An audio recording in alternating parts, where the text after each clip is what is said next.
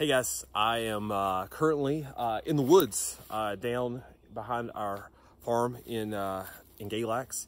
Just thought I would come with somewhere a little bit different to do the devotion. It's really loud with squeaking toys, dogs, and kids up at the house.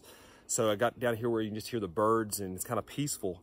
But this morning I was thinking about just how people are very unsettled. They feel like we are, the world feels like we have kind of been thrown into turmoil, which we have. The world has been thrown into turmoil. But this morning I wanted to share something from Numbers chapter 20. This is a passage I've always enjoyed reading through because I think it speaks not only to my heart, because I feel like I am Israel a lot of times, complaining in the wilderness, really anxious for God to do what he said he was going to do. He led us out of, you're going to lead us out of slavery, but you're going to leave us in the wilderness. And so for a lot of us, for some of you all, that's what you feel like right now. Okay, you know, I was perfectly content in school with my life the way it was, and now I've been thrown out into the wilderness, and nothing seems to be going right. In fact, everything seems to be going the exact opposite of right. I've missed out on so much the last month, and I'm going to miss out on even more in the next coming months. And so Israel is in the wilderness, and they're at a place called Meribah, and there's no water for the congregation, and they had assembled together. This is verse 2. Against Moses. They had assembled against Moses and against Aaron, and the people quarreled with Moses and said, "Would that we not perish with our brothers perished before the Lord. Why have you brought the assembly of the Lord into the wilderness that we should die here, both we and our cattle? And why have you made us come up out of Egypt to bring us to this evil place? It is no place for grain or figs or vines or pomegranates. There is no water to drink." So they're complaining. They've been brought out of slavery, a place of a terrible place. They were being worked double time to finish the Pharaoh's buildings and structures and roadways and making bricks. And here they are. They're free from that slavery. They're under the guidance of the Lord, and yet they're complaining that they don't see the forest for the trees, so to speak. And so they go to Moses and Aaron, and they're complaining like, "We want water, we want water, we want water. Why don't you just leave us back in Egypt where it was better? We had water and stuff there." They're missing the picture. They did not have it made back in Egypt. In fact, it was a lot worse for them. But they're complaining about dying here. Why would we come out here to die? So then Moses and Aaron went into the presence of the assembly to the entrance of the tent of meeting and fell on their faces, and the glory of the Lord appeared to them. And the Lord spoke to Moses, saying, "Take the staff and assemble the congregation, you and Aaron, your brothers, and tell the rock before their eyes to yield its water. You shall bring water out of the rock for them and give them the congregation and their cattle." And then Moses took the staff before the Lord, and he commanded him. So what is Moses and Aaron's first inclination to do when people came and they're complaining and they're feeling like nothing is going right, the Lord is not on their side? They intercede for the people. They go before the Lord, and the Lord has an answer. The Lord answers them and says, "Go to this rock and speak to it, and water's going to flow out of it." All right, he has given them a directive. Do this, and this shall happen, and everything's going to be okay. That's what he says. He says, the people are complaining. Okay, here, go do this, Moses and Aaron. Go speak to this rock, and water will flow out, and there'll be enough for the people and for their cows. Very straightforward. So when the Lord speaks to us, we listen.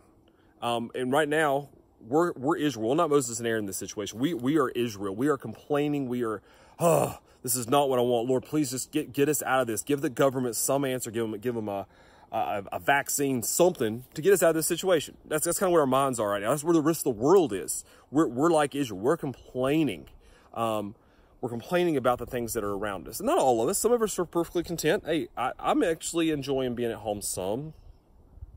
I'll enjoy being out more.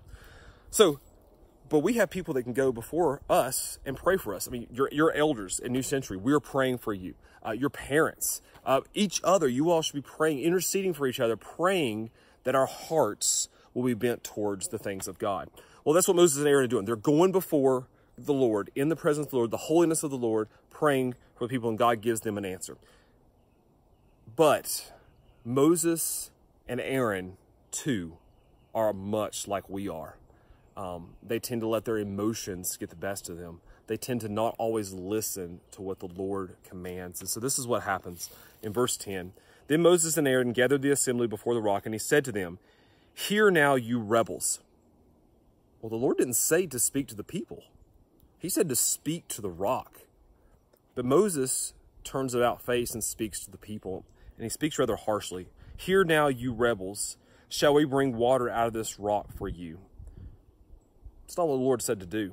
The Lord again says, assemble the congregation, you and Aaron and your brothers, and tell the rock before their eyes to yield water.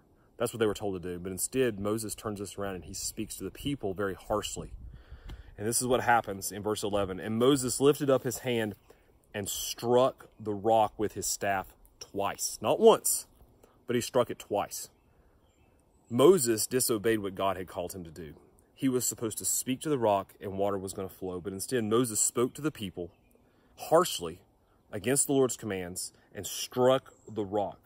But God, in his faithfulness, even when we don't always obey what God calls us to do, God is still faithful. And so what does God do? After Moses has struck the staff and struck it twice, this is the second half of verse 11, it says, and water came out abundantly, and the congregation drank, them and their livestock. And the Lord said to Moses and Aaron, because you did not believe in me and hold me up as holy in the eyes of the people of Israel, therefore you shall not bring this assembly into the land that I have given them. There are waters of Meribah where the people of Israel quarreled with the Lord, and through them he showed himself holy. God still provided for them. He still gave them the water that they needed to live, even though Moses and Aaron disobeyed. This passage speaks a lot to us because how often do we find ourselves like Israel complaining about our situations, but how often do we find ourselves like Moses being given a command from God and doing what he has not commanded us to do? We do the exact opposite. And we say, well, I trust in the Lord, but you know what? I really don't like his way. I'm going to do it my way. You know what? I'm going to complain to the people, and then I'm going to do it my way. That's what Moses did. He went before the people, and instead of just speaking to the rock and letting the water flow, he spoke harshly to the people, struck the rock, and his consequence was severe. His consequence was, you're not going to lead these people into the promised land. It's not your job anymore because you did not show my holiness before the people. You did the exact opposite. So here's my challenge for you. Are you listening to the Lord? Or are you just complaining? Are you just like, I'm not going to do what the Lord wants me to do. I'm going to do it my way, and it's going to work. I don't care what the Lord says. I'm going to do it my way. This is a good time for us to sit and reflect on whether or not we are listening to what the Lord has called us to do, or if we are doing things simply for our own benefit. Are we complaining and bickering and doing things the way we want them to? Are we listening? Are we being joyful in what the Lord has given us? He's given us life, guys. Like we are alive. We are living in a time that is unprecedented. Since the last 100 years, nothing like this has ever happened. We have unique opportunities to be obedient to what the Lord has called us to. We had an opportunity to be like Moses and be obedient and speak to the rock. Or we have the opportunity to be disobedient and strike the rock. So I want you to think about that. Are we being obedient to what the Lord has called us to do during this time? And so that's my prayer for you, that you will think that through. Think through your obedience to the Lord. Is your actions during this time, are your actions during this time reflecting the glory of God? Are you being like Moses and Aaron and striking the rock in anger because the people are complaining? So that's my challenge to you. Think that through. And I'm praying for you guys daily. I hope that you all are doing well, that you're staying safe. I'm going to hopefully Zoom next week. This week just did not work out with us traveling, and there's a women's thing tonight. So we will Zoom next week. Bring some questions. You know, nothing too harsh because we're only going to have about 40 minutes at the most. Bring some questions to the table. We'll see if we can answer those. I've still got a couple of questions to answer on video and try to get to those this weekend. But love you guys. And we'll talk to you soon, and we'll pray, and we'll be dismissed. Father, you are good and holy and faithful. We thank you for your creation. Father, Lord, we thank you that you are in control of all things. Father, just as you were in control of the people in the desert, Father, Lord, you are in control of us now, here, during the midst of this pandemic. And Father, we just pray, Lord, that you will lead us, that you will guide us, Father, that you will give the leaders of the church, the elders and the deacons, Lord, the youth leaders, Father, that you will give us wisdom in leading during this time, Father, and being faithful to your call and your command. We love you and praise you. You know we pray. Amen. Bye, guys.